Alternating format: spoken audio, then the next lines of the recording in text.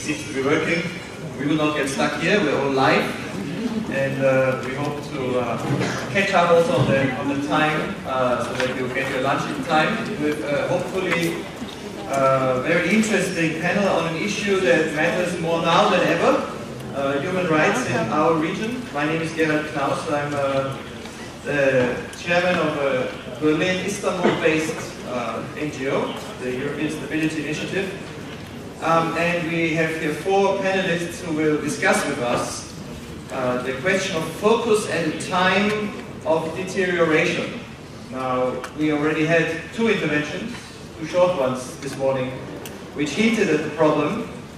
The irony is that at this moment, we are reminded, of course, always of the great giants of the European human rights movement, the dissidents, Václav Havel and Andrei Sakharov and others.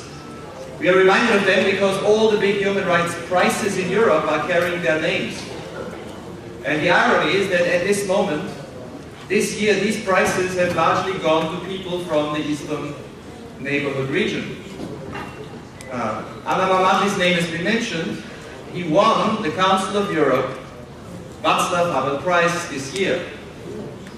But he's in jail. Leyla Yunus was one of 3 finalists for the European Parliament Sakharov Prize, which appreciates work for human rights worldwide, one of 3. She's in jail. And last week I came back from Oslo, where the Norwegian Helsinki Committee was giving its Sakharov Prize, which was established in coordination with Andrei Sakharov in 1980, to the political prisoners in Azerbaijan.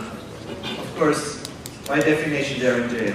Now, the irony, and this I think is what is captured in the title, the word deterioration. The irony is that at this very moment, when human rights are under stress, Europe seems to be waking up. There seems to be growing interest in what is happening in this region. Suddenly, we have Azerbaijanis and others becoming household names in European politics. And if this continues, then in 2 years we will talk about Anna Mammadli and Leyla Yunus and many others in the way we talked about the people of Charter 77 or the Polish Solidarity a few decades ago. But this was not supposed to happen. We were not supposed to talk about dissidents and the power of the powerless in 2014. So what is happening? At the same time, we had the dramatic events in Ukraine, which of course inspire both hope and fear. Hope for the strong role of civil society, and fear for the return of war, and scenes that again we remember from the Balkans in the 1990s. So what is Europe going to do? What is the role of civil society? And what, given that all these arrests have happened in Azerbaijan while it chaired the Committee of Ministers of the Council of Europe, paralyzing what used to be the premier human rights institution in Europe, the Council of Europe, what can the European Union do? Which of course is also committed to human rights, which has tools, which has interests, and above all, which has values. But which until now, as we've seen, has not always been very effective, everywhere at least, to put them into practice. To discuss these and other issues, focusing on the question of what's deteriorating and what the EU should refocus on, we have 4 panelists from the EU, and interestingly and of course logically from Sweden, a country that has not only played a leading role in establishing the Eastern Partnership, but also has played a leading role in pushing the human rights discourse, both in the Council of Europe and in the EU. So we are very happy to have Ambassador Martin Hagström here.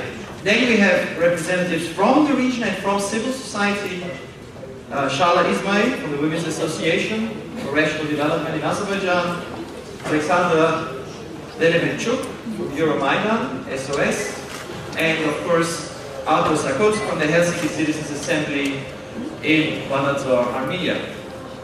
Let us proceed in chronological, in the order of the program. 8 minutes maximum, I suggested, because we are late and we do want to have a little bit of debate. And let's start first with Martin Hagström. Yes. If you can do it in 5 minutes, it's also good, because I heard something. But 8 minutes I'll cover. Okay, thank you very much. And let me first say that I think that you described the challenges that we are facing very well. And I also wanted to say to the Azerbaijani colleague that of course we are very aware of the situation in your country. First of all, I just wanted to, since I'm the first speaker from an EU member state from the EU, who is here in person, I just wanted to say that I'm very happy to be here. This is actually my fourth civil society forum that I visit, and was also a little bit involved in the organization of the first civil society forum, which took place during the Swedish EU presidency back in 2009 in Brussels. And I think it has been very interesting to follow the development of this forum and how it has evolved, to my understanding, into a more self-assured forum, which is ready to take its place in the Eastern Partnership process. So I would, maybe this looks different from where you sit. I would be happy to follow discussions over these days here. But I would say that quite a lot has happened since we started this process, or since you started it, and we were happy also to participate, and have been happy to participate along the way. And it will be very interesting to see how you decide to develop this forum further at this meeting today. I see a lot of untapped potential. I think what was mentioned here earlier about putting a more forceful civil society message on the table for us, for the government representatives. I think this is something that, at least from us, from Sweden's side, and I'm sure from the EU side, we would be very happy to get from you. And see as a very important contribution to the development of the Eastern Partnership and our relations. We are very eager to listen, and from Sweden's side I can assure you that we are also very happy to help you if that is needed to get these messages across on the multilateral state cooperation level. So. Also on the Eastern Partnership, I get some questions also in the reception yesterday about, what about the Eastern Partnership now? Will it fall apart? Is it still a useful format? I want to assure you also again that from Sweden's side and again from the EU side, the answer is very clear, that we see this still as a very useful and very important format. And that from our perspective, it is very important to keep it together. I think this very forum, this very cooperation between civil society organizations from all over the region is part of the answer why this is so important, and why we see still lots of use in cooperating between these countries that have chosen very different paths in several respects, but where many of the challenges continue to be the same. I think here it's clear that the Eastern Partnership is definitely, well, to me it's clear that the Eastern Partnership is definitely not the problem here. The Eastern Partnership, and what is the Eastern Partnership? It's more cooperation between the EU and your countries, and the people in your countries. It's about EU approximation, it's about EU support, and conditionality linked to that support, putting clear demands on your countries in exchange for taking steps forward is very much part of the solution. And this very gathering again, I think, is very much part of this. And I'm aware that for some of you, this also entails some risks engaging with the EU in this way. So at the same time, I think, and here again, here is where the civil society so much comes in. I mean, the real power that can change things in your countries for real, the real movement, it has always to be internal. What the EU and what we as member states can do is only so much. We can support, we can, and we do have big support programs, we can make statements, we can discuss the situation of human rights with your leaders, we meet with them. But the real movement for change always has to be internal. There has to be political will. There has to be an ability to see beyond the interests of the few, see beyond the interests of maybe an oligarchic power structure that we have in some of the countries. There has to be strong public support. There has to be an openness for change. And here also is where the civil society, I think, very much comes in. Because you can be instrumental in building that strong public support and in fostering that openness for changing things in your society. So I've almost used all my 8 minutes, and now I come to the theme of the panel, human rights. So as I said, very much agree with what you said. The situation in the region is not good. It's very different in different countries, very different challenges. And I'm sure that we will hear more about the different challenges in the different countries here. I'm happy to comment more in individual country cases later on, but it's clear that there are problems to be tackled everywhere. We have the problem of political prisoners that we see in several of your countries. We have restrictions on freedom of speech, restrictions of freedom of association and assembly. One issue that I would also like to raise here, which has not so much been the focus previously or previous forums, but I see now that there are a number of organizations here that focus on this, is the issue of gender equality, where women in particular are not protected from domestic violence and some other practices. They're not allowed to take their place, their rightful place in leading developments in their countries. I may be mistaken in one or two cases, but I think as a rule, your countries are among the worst in Europe when it comes to female representation in parliament.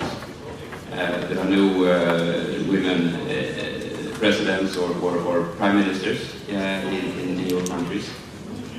And of course the pay gap, the gap in salaries between women and men is big. This is also true for EU member states, including my own country, but we are trying to work on this, and there are some Swedish organizations here that deal with this issue, and I will take the opportunity to talk to them. Another important issue, which is also very much linked to coming closer to the EU, is anti-discrimination. This is very high on the agenda given the visa liberalization processes. This is about not discriminating against any minorities, so be it ethnical, be it religious, or based on sexual orientation. And this is also an issue which is very much about the commitments that your countries have taken upon themselves in forums like the UN or the Council of Europe or the Eastern Partnership.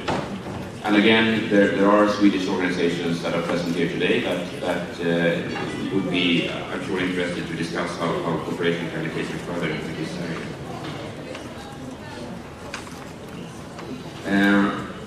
So, just to round up, yes, has the Eastern Partnership helped? And what can be done? So I think, well, has it helped? Yes, it's part of the solution. I think it's a forum where we have all of your leaders have signed up on 3 summit declarations, where it clearly states that the basis of cooperation is common values, human rights, fundamental freedoms. And human rights are important parts of any document that the EU has signed with your countries. And also the EU has an approach which is called more for more. It means that countries that do more progress in the area of human rights and democracy will also get more support from the EU. This is part of this conditionality.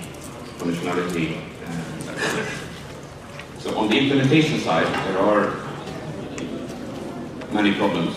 We don't see the kind of implementation that we would have liked to see. I don't think it's all black. I think we have seen progress, in particular in the 3 countries that have signed association agreement and deep and comprehensive free trade areas. And I hope to see much more progress there, because the agreements themselves, they are a roadmap for reforms, and we will monitor this. I hope that you will monitor this very closely, how these reforms are implemented. In the countries that are less interested in coming closer to the EU, we do see less progress. That is clear. And this is also an area where the functionality and incentives are less, that is kind of the basis of the Eastern Partnership are less clear how we can make them work. But we continue to work with all the instruments that we have. So I think, again, just then to round up, I'm aware of your staring at me. Real change can only come from within. Civil society, very, very important. We will use whatever options we have when it comes to support political dialogue to support you in this process. But I think one area that I would like to highlight is the need for awareness raising in your countries about the kind of commitments that your countries have taken upon themselves, including in the format of the Eastern Partnership, where I would see an important role for the civil society. I think monitoring and using these commitments of your countries is another area where I think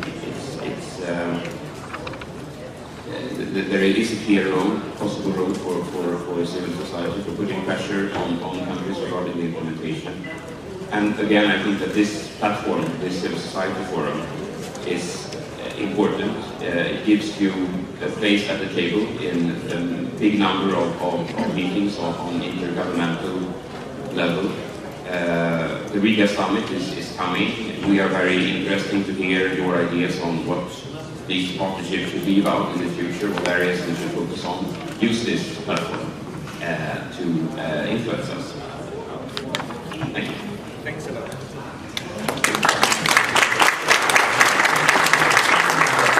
So, a few issues raised: political prisoners, gender equality, and discrimination. I'm sure we'll discuss them more, but now let's head to our region itself, to Shahla Ismayil from Azerbaijan. Good morning, everyone.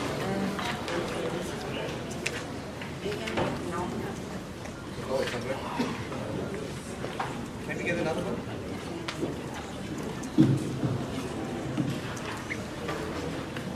Thank you. Good morning, ladies and gentlemen. I'm very pleased to be here today and have this opportunity to speak. This is the 6th forum, but this is only my first time here in this civil society forum. And I believe if I managed to be in one of the previous years, my speech would be completely different from this one. However, we are, as it has already been mentioned, in a very sad state where in Azerbaijan there is a number of negative trends which is according to our concern. Well, as you correctly mentioned, the word deterioration actually captures us to a certain framework, but I would like to focus more on the confrontation, because deterioration is obviously, we can list a lot which has happened and we have already listed them, but what is of bigger concern for me personally is the huge confrontation environment in our country at the moment. And let us see confrontation in which areas. Confrontation, first of all, between the civil society and the government. What lies at the bottom of this confrontation? From the very beginning, we were non-governmental, was perceived by the government as anti-governmental. And I believe that was the cornerstone, the beginning, the foundation of all the negative sides which we observe at the moment. The second confrontation is happening between the civil society and the public as such. Do NGOs in Azerbaijan have access to public, to wider public? Do we have positive reputation within the society? Whether media helps us? Whether we have access to the media as such? And if we have the access, how the media portrays NGOs. whether the civil society really makes huge contributions. So that's also a big question mark. And the third growing confrontation, which personally is very heavy for me to talk about, is the confrontation within the civil society. We have a very big fragmentation inside. We have a big division. There are the organizations which obviously tolerate what is ongoing, and those who are criticizing what is ongoing. But unfortunately, the breakdown is not as simple as this. It's not just pro-governmental and NGOs. It's not Congos and NGOs. We have a variety of NGO types in Azerbaijan. These are Pingos, business NGOs, Mongols, my own NGOs, Mongols, mafia NGOs, Congos, computer NGOs. Well, it sounds as an anecdote, but this is our truth. And unfortunately, it is very hard now to identify who is who. And now with this growing pressure and growing difficult environment, legal environment in Azerbaijan, because the laws related to the NGO activity has deteriorated, has been amended several times, and practically it has become very difficult to work for the NGOs in Azerbaijan, not only for NGOs but also for international organizations and donors with the most recent amendment. If you put aside from that, I understand the concern of the government also to identify who is who. So let us see that these reforms, let us assume that these reforms are for certain cleaning ups. And then the dilemma is, within the civil society, how is it perceived to work with the government? If all the funding available or all the cooperation available is replaced by the governmental funding and governmental support, that is fine, nothing wrong in that. But how is it perceived inside of the sector? Is working with the government or for the government perceived positively? What is this delicate border? How can we manage to stay strong, independent, and at the same time constructive and cooperative with the government? What is wrong here? Another thing, financial sustainability, which is of course crucial for our operation. If we want to have some other independent sources of funding, and in case the international funding is less available now, whether the NGOs can sustain themselves, can make income generation for it, can enter into the commercial contracts with this non-profit, within this non-profit framework, of course. Well, I come back to this confrontation between the civil society and the public now. Whether the public is ready to pay for our services, do we really meet their needs, and whether we could have this social order from the public to be able to sustain us even without the governmental funding. So as you can see, there are more questions than answers.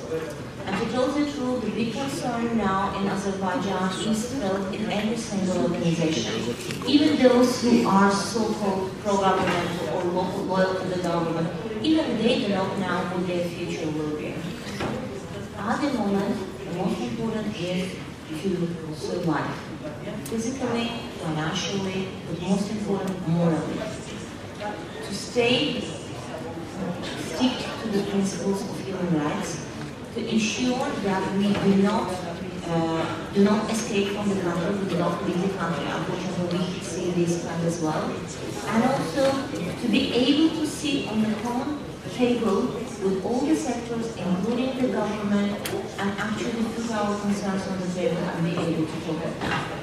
So this is where we need you, international community. This is where we need you. We need you, we recognize you as a very important international actor, which is able, which has all the power and the big reputation inside our countries to put your will on the table as well.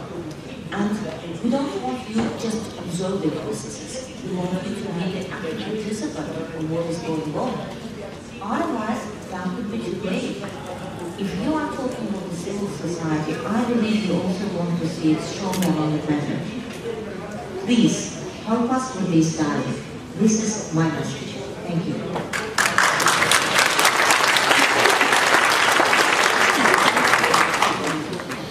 Thanks very much for describing the dilemmas that face any organization now in Azerbaijan, and I think it's particularly true for human rights organizations, which in some ways are of course under the most pressure. Now here's a very different situation. The other end of the Eastern Partnership, Ukraine. Give us a sense of what you see as the major trends. Okay, it's good. So hello, my name is Delemenchuk, and I was represented here as representative of EuroMaidan SOS. EuroMaidan SOS was a volunteer initiative. No, it's working, but it's not too much. It was a voluntary initiative which was born, I think it would be better like this.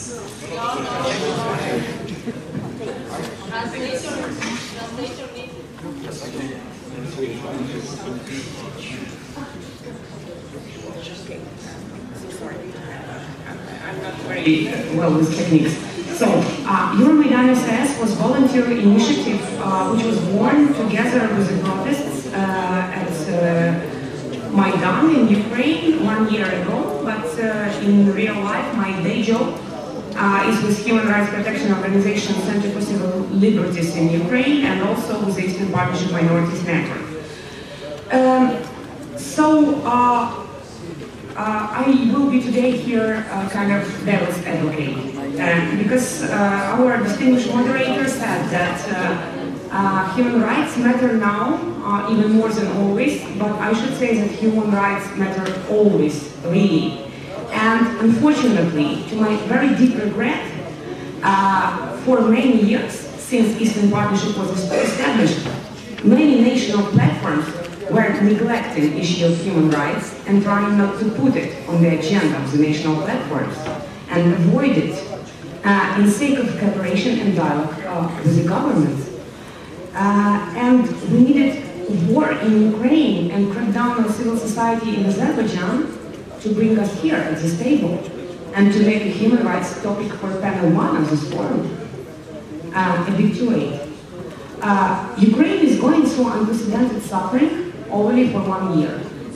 Only after Maidan, protests at Maidan, we had 120 persons died, brutally slaughtered in the downtown of our capital by Yanukovych regime. 75 persons are still missing and most probably also dead, and nobody is brought to responsibility until now. Crimea, annexed by Russia, where ethnic cleansing is ongoing, and I know that at my place it was supposed to be Mustafa Jamilov, leader of Crimean Tatars, and person who struggled for human rights back in USSR, who spent years in prison and who was on the longest hunger strike among political prisoners in USSR. Now he is deprived access to Crimea, to his own home and to his own people. And as I said, ethnic cleansing is ongoing in Crimea against Crimean Tatars and Ukrainians. People are being enforcedly disappeared, tortured, and beheaded even. Eastern Ukraine. And somebody mentioned here at the panel that we are in the fear of war. We are not in the fear of war. There is war going on in Europe, and we need to face it. And it's going on in Ukraine. And it's already, according to the official data of the Ukrainian government, it's already 2,000 persons who perished in this war on the Ukrainian side. And according to the information collected by mothers of soldiers and other Russian NGOs, approximately the same amount of people was killed on the side of Russia. Nevertheless, Russia does not acknowledge that they are sending troops to Ukraine. I don't even know how many people have been wounded and how many people became disabled because of this war. And unfortunately, the burden of this war is again put on the shoulders of civil society in Ukraine. Civil society is hosting IDPs, feeding them, collecting money, raise funds, And our government is doing nothing. They need half a year to adopt a law about internally displaced persons. What is going on in the east of Ukraine? I think it's very hard to comprehend. It's even not Abkhazia, South Ossetia, Transnistria, or Karabakh. It's a territory where warlords, like those about which we heard from Africa, are fighting with each other, taking hostages, torturing people, and from recently establishing a capital punishment on the territory of their republics and starting just to execute people on the daily basis, dozens of people, on different charges, like even sometimes just being not so liked by their neighbors. So what is going on in Ukraine is really, really bad, and we need to face it. That it's a new stage in the history of Europe. But I also want to touch upon what was done by European institutions in Ukraine before and after events of last year. I understand that there is a politics, and you need to negotiate. You need to negotiate with Lukashenko, you need to negotiate with Aliyev, with Berdimuhamedov, and etc. But very often in negotiations with our governments, European institutions are neglecting the issues of human rights. And they think that maybe human rights are not so much important in comparison to the pipelines, oil, gas, and whatever. But in the end, human rights are the most important thing, and you see it now in Ukraine. What happened in Ukraine, it's a consequence of years of neglections of human rights issue in the politics. And we are always saying that, please, even to the new government, even with regard to the fact that the new government of Ukraine is struggling with very complicated conditions, but even for them, please give more for more and less for less. Until they ratify Rome Statute, until they punish people who were involved in the mass killings of protesters, until they reform law enforcement, until they reform prosecutor's office, until they reform non-discrimination legislation, don't give them anything. And if you give them something, please involve civil society in scrutiny over them. And the last point, shortly before ratification of the association agreement with Ukraine, Commissioner Füle was in Kiev, and he had a meeting with civil society, and he had a variety of NGOs working on different issues. And he spent an hour talking with NGOs, working on very important issues, yes, very important, ecology, elections, gender equality, etc. All these issues are important. But for the three human rights protection organizations, he left 3 minutes in the end. And he said, you have a minute. And I said, dear Mr. Commissioner, unfortunately during this minute, I cannot say all what I want to say about suffering of people in this country and about their violated rights, but I will just remind you that what happened in Ukraine was called a revolution of dignity. And the main slogan of this revolution was, human rights are above all.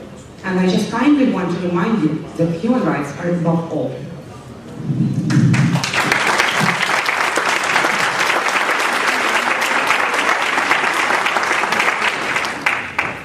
Thanks a lot, both for reminding us of how serious the situation is in Ukraine and for reminding us of what inspired the big changes earlier this year. Having spent 10 years working in the Balkans in the 1990s, this world of warlords does remind me of something we've seen in Europe, but again, we thought it was behind us when the wars in the Balkans ended. But of course, one thing that you hinted at, which did work in the Balkans, in the end was international justice, which brought some of those warlords to trial, and some of them are still standing trial today in The Hague. Let's go to our last speaker, Artur Sakunts from the Helsinki Citizen Assembly.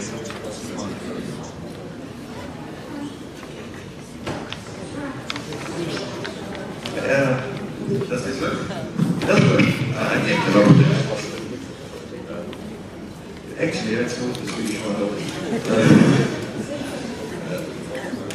Спасибо. Я сейчас вспомнил самым первым форуме гражданского общества в Брюсселе, когда был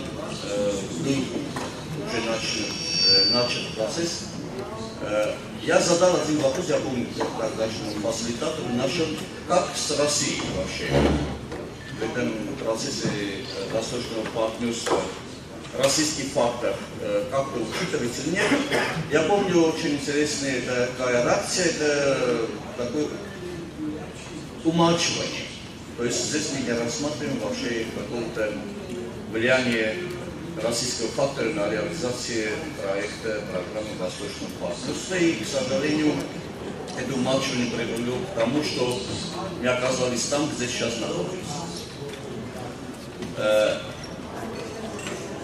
Второй, который я хочу сказать, характеризующий параметр, в каких странах или какие страны все-таки смогли проявить волю и подписать ассоциационный договор. Молдова, Украина и Грузия, там эти страны, которые за период независимости власть изменилась. Через выборов и через народные гражданские протесты. В Беларуси, в Азербайджане, в Армении, по сущности, власть передавалась или по наследству, или посмертно, или же насилие был заставлен, чтобы власть был принужден поставлен там другой человек. Да? Единственное было это дворцовый переворот в Армении в 1998 году, вынудили к а потом Роберт Кочанян в 2008 году, 1 марта, применяя силу, поставить на свое место своего соратника, притом оба были властные правители, то есть не второстепенные личности. Это тоже очень знаменательно. О всех проблемах, когда здесь упомянула Саша, периодически мы говорили, что так называемые демократические изменения в нашей стране это имитационные. Конечно, Сэш совсем любил в последнее время упомянуть, говорит он, на бумагах все хорошо. Да, на бумагах все хорошо, и все... Не слышно?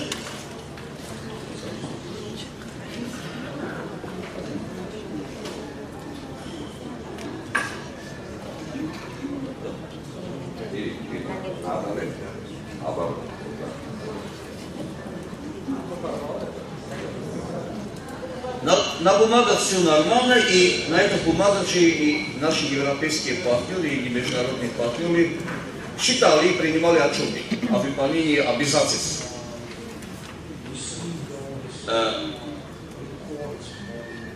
Роль гражданского общества не только мониторить, но и мониторили, не только собирать факты, и это тоже сделали, но также влиять на ситуацию.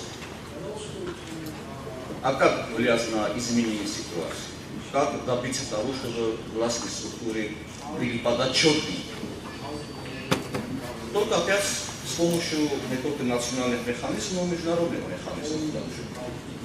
Но мы видим, что международные механизмы тоже имитационно иногда подходили в наших проблемах.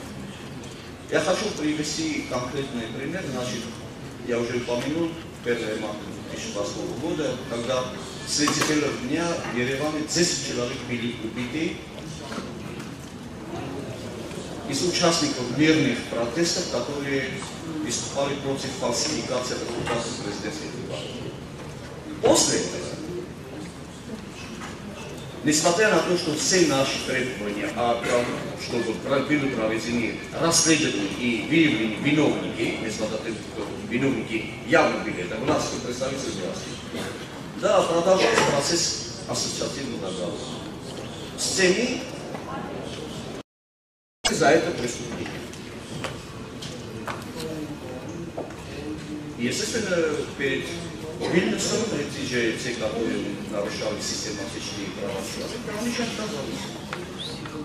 И поставили перед фактом. И после этого начинает так, очень неожиданно. Ничего неожиданного нет.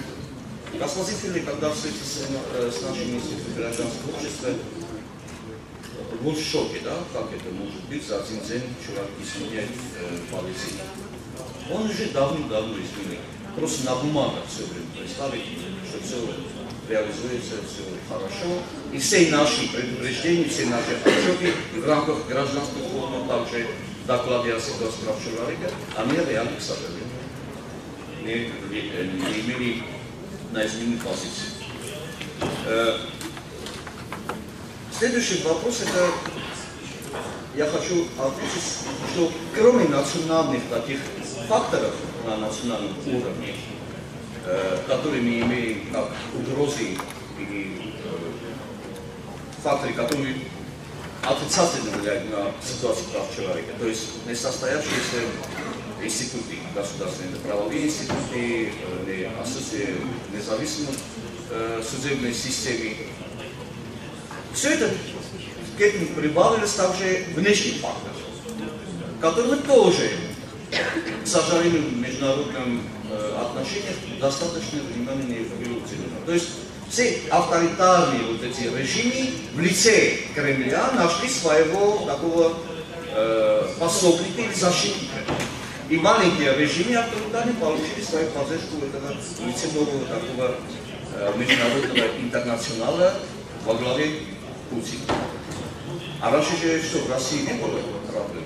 Геноцид по отношению к чеченскому народу. А это тоже достаточно не было уделено внимания. А что, раньше в России не было системных нарушений прав человека? Конечно, было. Это влияло на позицию политику европейского сообщества по отношению к миру. И только когда, как русская пословица, пока гром не гремит, мужик не перекрестится, сейчас вдруг появилась аннексия Крыма, агрессия против Украины, вдруг начали шевелиться. Извините, до этого все было. Не надо было допустить того, чтобы это систематизировалось, получили концептуальную какую-то формулировку в лице Евразийского такого-то экономического союза, до этого таможенного союза, то есть разные такие. Это приобрело такой международный масштаб, и сейчас начинает там, видите, уже угроза. Угроза всегда была. И об этом угрозе всегда поднимали вопрос. Оповещали. То, что в свое время не усмотрели, а сейчас приходится начинать плоды нашего, может быть, умышленного невнимания или такого неподходящего внимания на эту проблему. И сейчас получается, что мои друзья оказываются в тюрьмах в Азербайджане. Вопрос не только, а что, там Алиев мне все время нарушал? Нарушал. А сейчас у него очень хорошая поддержка в лице Путина. Вы знаете, хорошая поддержка в лице Путина. А с ними же ведь переговаривали.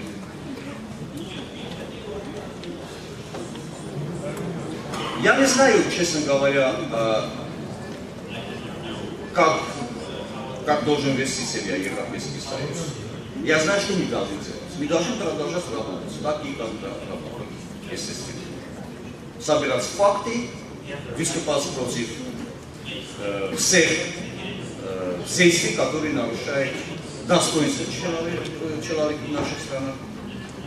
Но все-таки надзечет то, что позиция Европейского Союза и Соединенных Штатов с точки зрения продолжения санкций против путинской России, она не будет ослаблена. Как в свое время, это уже испытанная модель, которая была реализована президентом Рейганом после формулировки, что Советский Союз это перестал. Вот эта модель должен продолжиться. Потому что по-другому невозможно выйти из этой ситуации.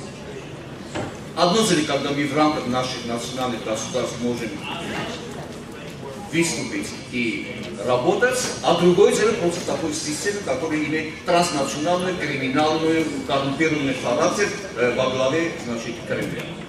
это не в силах оценить страну. Это однозначно правда.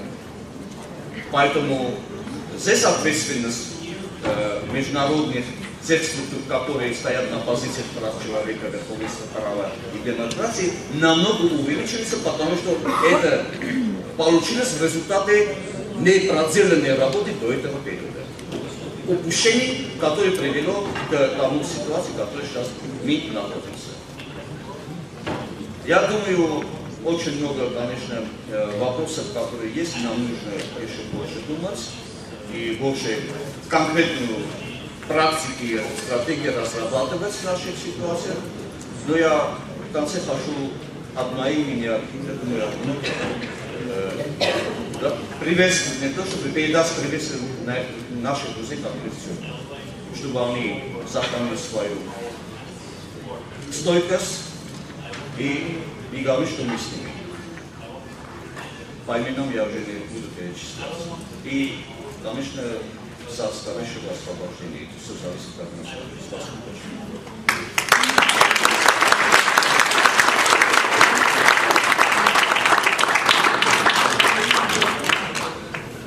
Thanks a lot.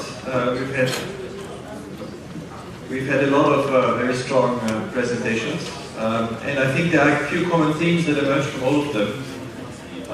Certainly, that it would have been better to pay attention to human rights earlier, but of course this is the first panel, so this lesson has obviously, at least in the Civil Society Forum, has been learned. Secondly, the importance of political prisoners has been stressed. I think that it might be useful to really mobilize across Europe for a Europe without political prisoners, including all the Eastern Partnership countries, and put this on the agenda even stronger than it is now. And then we've also heard from Shahla Ismayil about the closing space and the challenges of legal reforms, of funding restrictions, which make it increasingly difficult for independent civil society to work and put lots of difficult choices before them how to survive, as she said, physically, financially, and morally. It would be really interesting, I would like to bring you back in for 1 minute, because now we've had some of the NGOs, some very impressive assessments. What do you think the EU and a country like Sweden, which cares about human rights within the EU, can do to address those issues that we've just listened to? We need the Swedish back. It is working. Is it just us? It's working. Yes. Okay.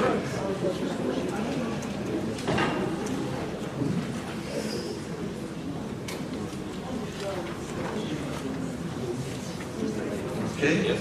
Right. Yes, it is working, yes. No? Bring closer. Can you hear me? Yeah. We hear you. Closer. We hear you.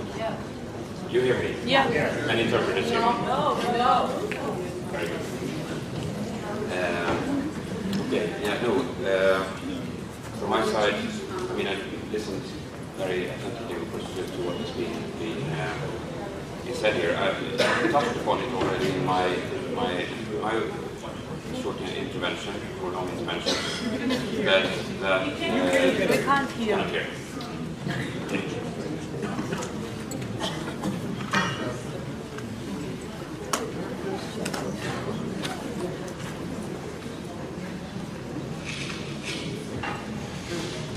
Yes. No. What I want.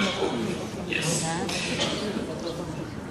What I wanted to say is that we, of course, from Sweden's side and from EU side, we try to help, try to assist in this situation. We are aware of developments. We do follow what is happening very closely in this area. From Sweden's side, we have a bilateral development cooperation program which covers all 6 countries where human rights issues are very important. So that's how we try to work with this. This means both working with, well, in particular working with civil society organizations, including, I think, some of the organizations that are present here, but also to work, for example, with universities on education programs in the area of human rights and other programs, including areas like independence of judiciary, fight against corruption, areas that are very closely linked to the enjoyment of human rights.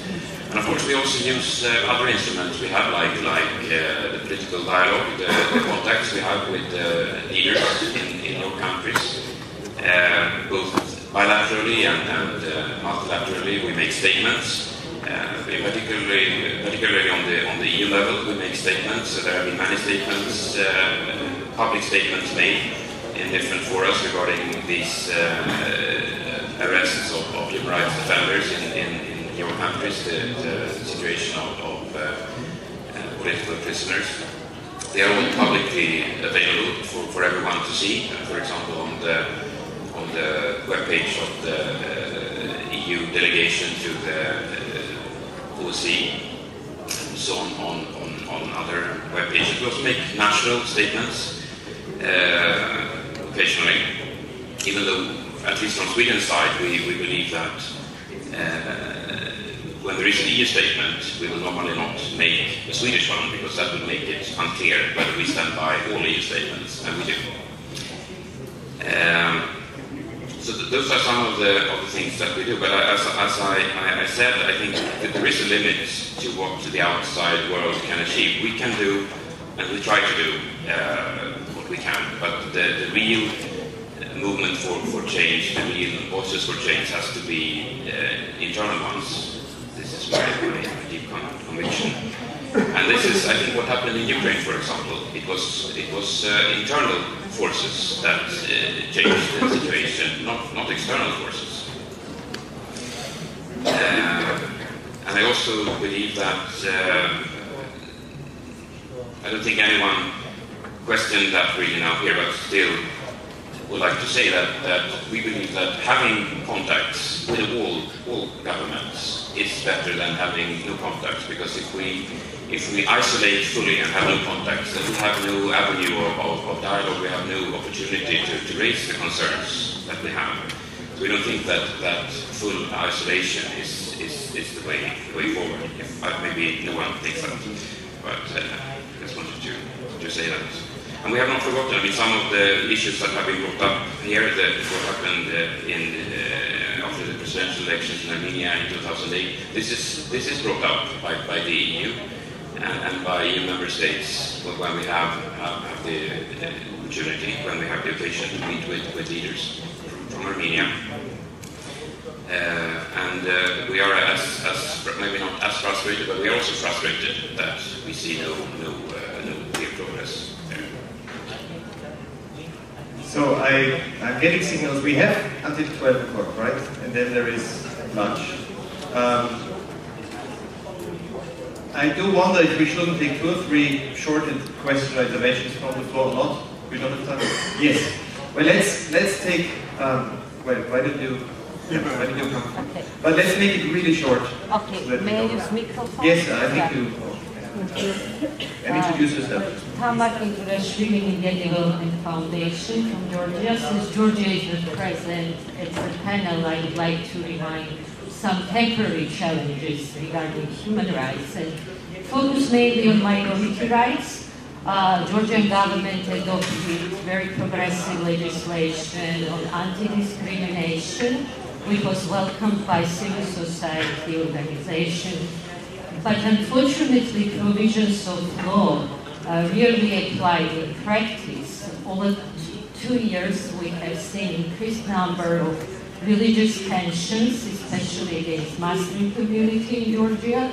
Rights of LGBT groups are violated, and state fails to address these problems and punish perpetrators. And impunity of perpetrators is a main challenge, and hate speech, media and political discourse as well. I'd like just to draw your attention on these problems with the challenge for security situation for Georgia as well. Okay. Thank you. Thank you very much. Krzysztof Wodnicki from Poland, from Polish Foundation. I just wanted to say that it's worse than the European Union protesting about what is happening in a place like Azerbaijan. Azerbaijan is also being very aggressive towards European Union countries. In Poland, in Krakow Foundation gave prize to Yunus, sorry, I was here. No. And the Azeri ambassador in Warsaw phoned all the members of the jury in Poland, including the representative of the President of Poland, demanding to know how they had voted, and protesting and complaining that they had voted to give this prize. So they are going outside. Today in this building we have members of the Azerbaijani delegation who are trying to destroy posters of the People in Need organization that depict the situation in Azerbaijan. One of them threw himself on Christina Vacinaite, which is a heroic act, but very aggressive. So it's not just that the European Union isn't doing enough. Countries like Azerbaijan are trying to influence actively the situation inside the European Union. Thank you very much. Thank you. Yes.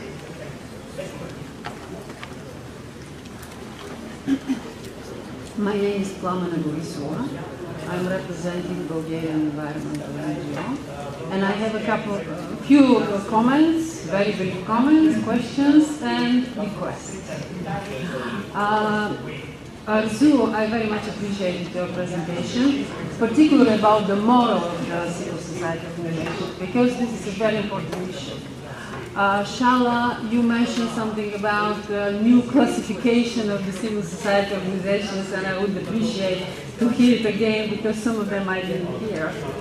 And Sasha pointed out very carefully some of the problems that we should concentrate in our discussions. Martin, thank you very much for your really practical directions concerning our future possible actions, because the priorities of the Swedish government are very interesting, and we really can find out how to cooperate and of course how to get some assistance from the Swedish government. Okay. Artur, Artur, thank you very much. We have to make discussions and conclusions based on real facts, not just propaganda, information. It's very difficult to find out which is a real fact. And we talk about human rights, but we didn't mention human responsibilities. Lack of responsibilities create the impression of the civil society and the people that just have the rights, and then no democracy. So what else? And the last, please not be a court. Take the role of a court. Let's not pretend that we are judges. We are just members, representatives of civil society organizations. Thank you. Okay. Yes. For the last statement from the... Thank you very much. Actually, to be honest, I have to inform you about the positive dynamic on human rights situation now. Because it was initiated by Mr. Youngman, Herman Youngman, who is General Secretary of Europe. It's about establishing steering group for good prisoners. Actually, in Azerbaijan, this has to be the group collaborated between the government and civil society, mostly human rights. And it was established. 2 meetings passed already, and now it's some kind of promises that the few Christmas and maybe I cannot say how many of them will be released, but first of all, I'm not the member of the group, and we first of all discussed about releasing of people who had great disease, first of all, human rights matters are policy. And we are such a far always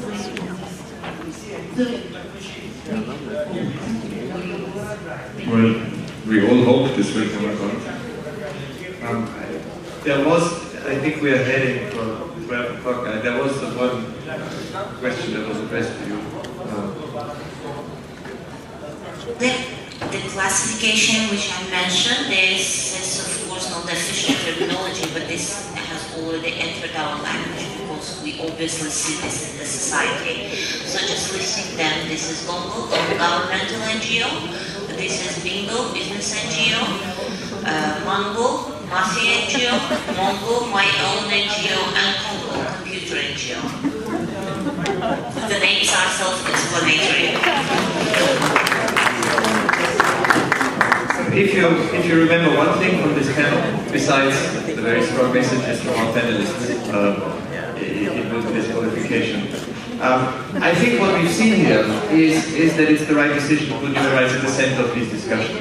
Because in the end, for all the issues we care about, if people don't have the basic rights to speak, to assemble, to organize, to challenge the government, if they end up in jail, the other rights don't mean that much.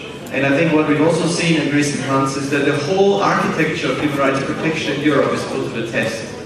I mean, we have more institutions working on human rights in Europe than ever in history. I mean, the Council of Europe, the OECD, every government, the EU, human rights envoys. And yet, with many of the recent deterioration that we've described and seen, these institutions have appeared powerless, impotent, sometimes even captured by the autocrats in Eastern Europe. And this has made the work of human rights defenders in those countries sometimes even more difficult. So this is a test, I think, for everyone, and it can only be met if fora like this one put it at the center of their debates, and in particular to take up the challenge that Artur raised, which is what to do now. And we know that there have been failures, but looking forward, what are the things that should happen, particularly from the side of the EU. I want to thank all our speakers for their very interesting and concise statements, and you for your patience. And I think there'll be one announcement, and then there'll be lunch.